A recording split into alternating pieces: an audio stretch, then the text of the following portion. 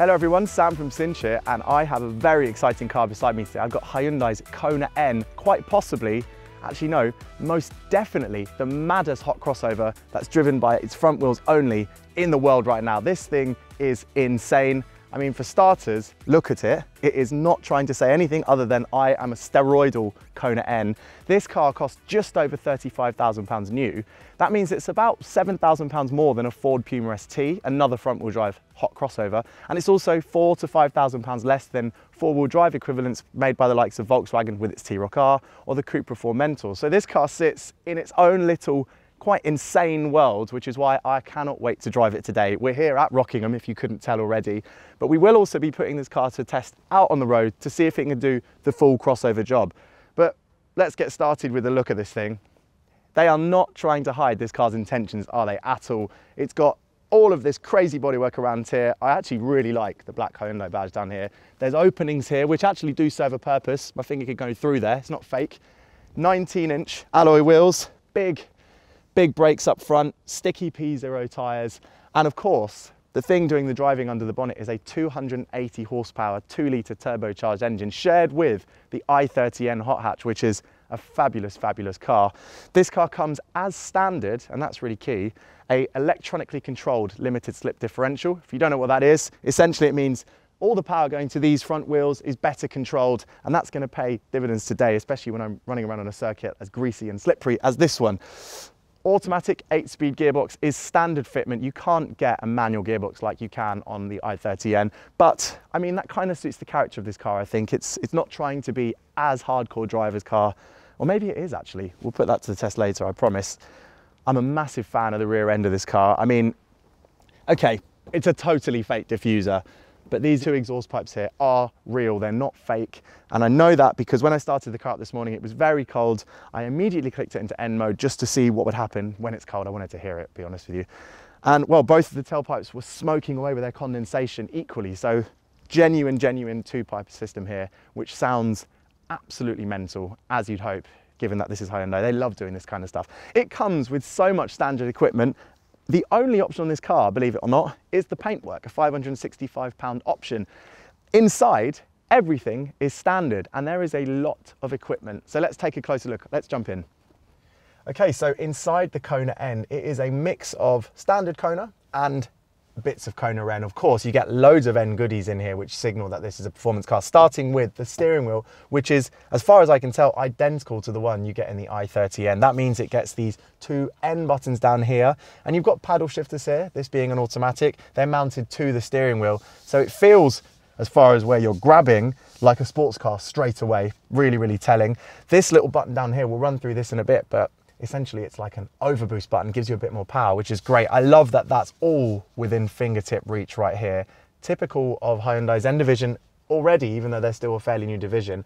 But otherwise, it's just Kona. And that really, when you take into account that this is just over £35,000, it's not great because it means you don't get the highest quality materials. It doesn't feel particularly flash. And you know, you're touching surfaces down here and they're slightly harder plastics, but credit where credit's due, it feels very tough and very well put together. And I think that's probably going to be the priority for people who buy a crossover. If you've got kids playing with bits of cabin trim, it's nice to know they're going to stay attached to the car. I almost forgot to mention these seats, which are really, really nice. They are heated and cooled. That's all standard equipment. So it means you can have your air conditioning on your backside, but you can have hot air blowing on your face if you're into that kind of thing. And they're also very supportive. Great lumbar support. They go nice in the car. You don't sit particularly low. You are still in an elevated position, but as I said, with this crossover being still, even in an N mode, it's still a crossover. So I think people want to sit in a more elevated position. You've got great visibility. You can see all around the car so easily. And with that camera that you get by default in this screen here, it's so easy to drive this car around in the narrowest of city streets. The infotainment system itself is joined by a digital instrument cluster over here. So you've got quite a lot of digital displays, and they're very simple, not particularly flash, but they are very, very good and very functional and quick to respond. As you can see here, you get loads of information. We've got the sat nav showing here, and then you've got your weather forecast here. You can skim through and have different things. There is an N mode in here, which we'll talk about when we're out on circuit later, which shows you all of the car's performance parameters. And when you click this N button down here, the car then changes its central display here to be more informative when it comes to telling you about performance. It just looks cooler. There's an interesting feature that I just discovered, and let's see if it works now. That's called the sound of nature, and it obviously isn't an N model thing. This is just a Kona thing. Essentially, you're hearing the sound of a fireplace, which is quite weird. But if you skim through, we can have a snowy village, lively forest, even an open air cafe. How weird is that? So I think we should probably get out and hit the road. Although before we do, let me just draw your attention to how many Konas we have on Cinch at the moment. We have petrol, we have electric and hybrid models all on Cinch right now, and of course a host of loads of other cars. So make sure you get onto Cinch when you're looking for your next car. Right, let's get onto the road. Well, out on the road, out in glorious January sunshine, the Kona N feels like a Kona. It is a very normal and pretty relaxed feeling car when you take into account that this thing is extremely focused. It does always signal intent. It's a little bit firm riding, but not quite as firm riding as I imagine a prototype I drove last year. That car was really quite brittle, and I think Hyundai listened to the responses of journalists who said that it was just possibly a little bit too hard, a little bit too firm for the British B roads that we have. One I'm conveniently on now, because in this softer setting, and you can adjust the suspension, it's electronically controlled suspension, you can adjust the stiffness of the suspension and soften the car off, which I've done. This is a 1.5 ton car. I'm a little higher than I would be in an i30, and yet it rides stably, doesn't roll around, but when I hit bumps and stuff, the car compresses nicely over them. Where the ride's Achilles heel is on smaller and slightly higher frequency bumps. If you're going over, for example, a cattle grid, or you're driving over bad pothole roads in the city centre of somewhere in the UK, you will get juggled about, you will be rumbled around in your seat. But on the slightly more flowing sections of road, places you would think this car's more naturally adapted, it does flow quite nicely, and actually, the ride's actually a lot better than I remember. I actually do quite like the fact that it's always telling me it wants to be a sports car. I mean, the steering's always quite quick, so there's good reactivity from the front end in all driving scenarios. It's not a variable rack, this just feels reactive all the time. It feels honest in that regard. The brake pedal pressure is nice and easy to regulate. And the engine, 280 horsepower, most of the power is near the top end. It red lines at just over 6,500. But there is a decent amount of torque, a decent amount of low-end muscle. And that does mean that the gearbox, which obviously is the standard fit 8-speed dual clutch transmission, it doesn't have to overly work to keep the performance of the engine. You don't find yourself constantly changing down gears or hearing the engine change down gears. It can settle into a cruise quite comfortably. And also, because this is a Hyundai, it gets all of the standard features that you get on the Kona. I have so many driver assist features.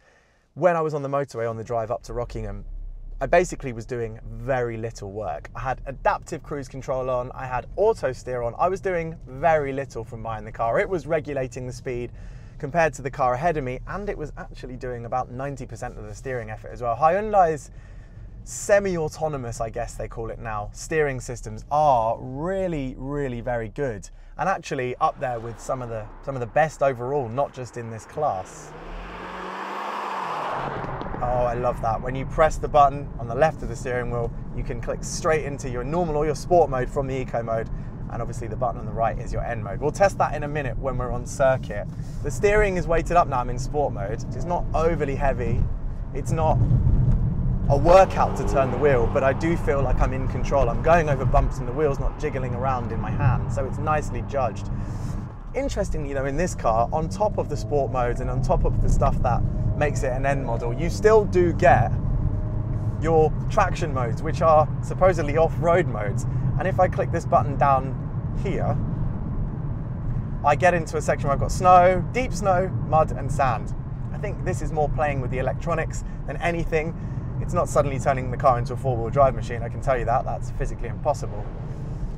And one of my favorite features of Hyundai's and their N models is the fact that the traction control or stability control system button is prominent and always just where you need it. In this case, it's just to my left here. Now I'm going to click it across into some of the modes that you can access from the N mode button on the screen, which doesn't instantly put the car into its most aggressive modes. What it does is it opens up a section of menu where you can then play and start to choose whether you want different things set in different ways. So I can have the steering as light as possible. I'm going to take it back to sport. Take the steering into sport. That's better. Oh, good grip on the front. Just feels really pointy and nice. And this is on a bumpy, broken V road.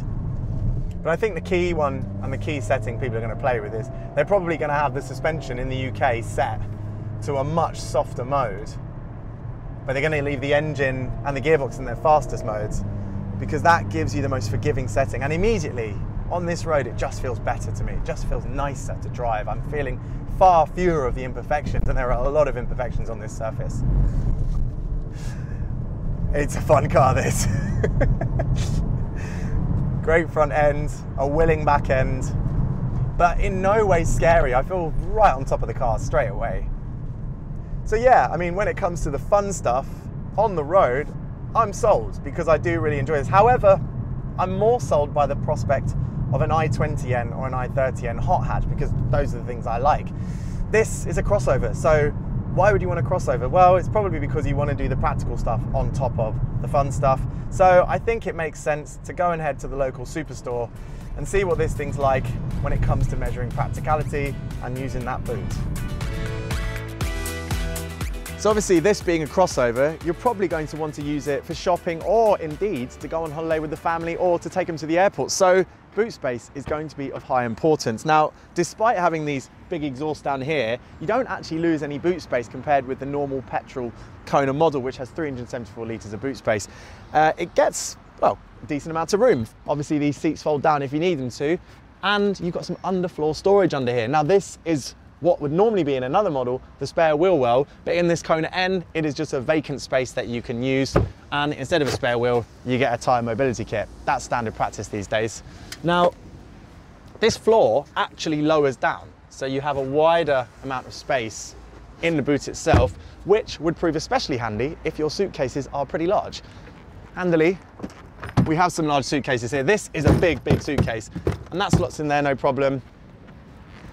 You can get this one on top. I'm not very good at Tetris, but let's try. Get the little one down here. And of course, by removing this parcel shelf, which I'm not doing a good job of, there you go, all in.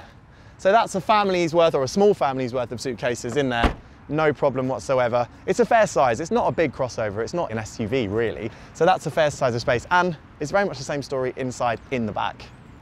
The space is pretty good here in the back, given that this is actually still quite a small crossover. The front seat in front of me is set how I like it. I'm above average in height, so for me to be able to fit here comfortably with really good knee room and pretty decent foot room as well, that's impressive. Same goes for the headroom above me as well. I've got good shoulder space. The seats are nice and comfortable, I should say. And although the middle seat is quite narrow, you wouldn't want to carry an adult in this middle seat for a very long time. You get your cup holders and an armrest here. And I should add, you also get heated seats in the back. That's really, really cool. Okay, now for the fun bit. Let's go back to the track.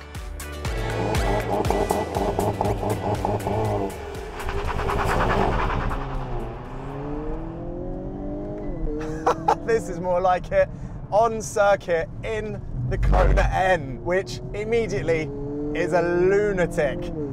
It doesn't feel like a crossover. It does not feel like a crossover one bit. We're straight into N mode, of course, and it is so agile. It just doesn't feel at all like a Kona. It feels like an i30N plus a little bit more roll, but not a lot more at all. 0 to 62 miles per hour with launch control on, as I had just there, 5.5 seconds. It's quick. It's also got loads and loads of front end grip. You can just throw the car in and it grips. Wow, I thought it was going to start to push there, but it's just stuck to the asphalt. Big oversteer. It's very, very mobile, like its siblings. I mean, the Kona N comes just like its siblings with a warranty that lets you do track days. Hyundai, if they see pictures of you out on circuit doing a track day in your crossover and then you have some kind of problem, they'll still cover you because they cover cars on circuit. Oh, it's quick. Which is telling in itself, but you probably would think, no one's going to do a track day in one of these. Well, I certainly thought that. I thought you'd buy a hatchback, wouldn't you? You wouldn't buy the Kona N. Why would you buy this? But let's say you've got a bicycle, as I do. Let's say you wanted a higher load level. Let's say your partner, they wanted a car that was a little bit taller. And let's say your kids in the back, they like sitting in a higher up car. Or let's just say you like crossovers, you like SUVs. A lot of people do these days. But you also want to do a track day. It does all these things, it promises to do these things, and it does them. I can tell you that, 2 laps in, and it's doing them very well indeed. On the road, it feels a little bit stiff, almost a little bit, maybe a tad too aggressive in some settings, but it is just about acceptable. It's only because its rivals in the class are so good at doing everything, but you understand why the car is set up in that way on the road, because it means you can do this. There is no other car that feels like a hot hatch in this segment as much as this does. If you go up in price bracket, if you go to those T-Roc Rs and those Cooper Formentors and other all-wheel drive cars, they will skid around, they will dance around for days, but they don't feel quite as, well, quite as naturally sporting, I think. They feel like they're just fantastic imposters, I think. Really capable, but not truly sporting underneath. This, on the other hand, it almost feels like a sports car that accidentally became a crossover somehow. Brakes, strong, good pedal regulation, steering, yeah, it's good steering. It's nice. The front axle's good grip. It's really cold out here today, but there's loads of grip. It hops through the bends. I'm actually banging my knee on this transmission tunnel here because of the amount of hopping, because we're higher up, of course. So it's not the most comfortable track car, I'll give you that. And I am moving around. I would need a bit more bolstering, I think. I'm sort of hanging on. Whoa! Big slide, big slide. Woo, woo, woo, woo. Yep. Doesn't quite like being lobbed around as much as a hatchback. So we are finding the limits quite a bit quicker than you would do in the i30N, for example. Even the i20N. I really like the engine though, it just sounds so nice. You don't actually hear the pops and crackles from the exhaust as much on circuit because of the road noise. But they've piped in, I think, the intake noise. It sounds great. Sounds great, that downshift there. I'm not really missing a manual. I think it's because it's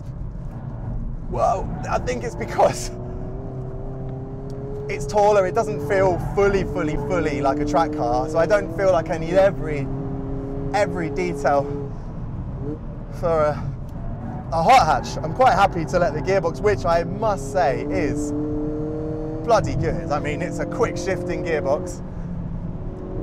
Brakes, how are they doing this? It's not the heaviest car really. It's a 1.5 ton car, which today isn't a lot. Doesn't have the 4-wheel drive system of other cars to weigh it down. Because it's a bit softer, it's a little bit more forgiving on the throttle. So if I am overdoing it, if I'm asking too much, it just slightly pushes into understeer, but then it just hooks up and you're good. And I mean, as I said, this is a cold day. We're always up in the air most of this lap. This is a cold day, so naturally it would be even grippier, probably even more hoppy. You might need to wear knee pads on a warmer day, on a warm circuit. So yeah, it does the track day stuff really well. And actually on circuit, you don't notice that it's not the strongest motor at the bottom end. Of course, there are other cars with 300 horsepower from their 2-litre engines. They leave this to death. There are cars with 400 horsepower if you want to spend a few more pounds. But if you take into account that on circuit, you're always revving it. You're always revving it out. You don't notice that mid-range deficit because you're right up there in the hot end of the motor. And it just sounds great. So I'm not really too bothered. I quite like having to work it hard. It feels more like a naturally aspirated engine. I love this corner.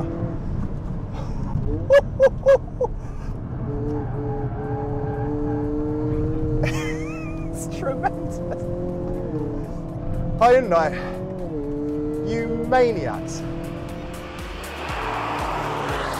So, surprise, surprise, Hyundai's latest N Division product is another mad one. It is extremely niche, but I absolutely love it. The fact it can work on track and just go all day long is brilliant. So much fun. Hopefully you enjoyed watching this video. If you did, don't forget to like it and of course subscribe to our channel and click that bell notification button because we have loads more videos in the pipeline, loads more awesome stuff here at Rockingham and elsewhere. See you soon.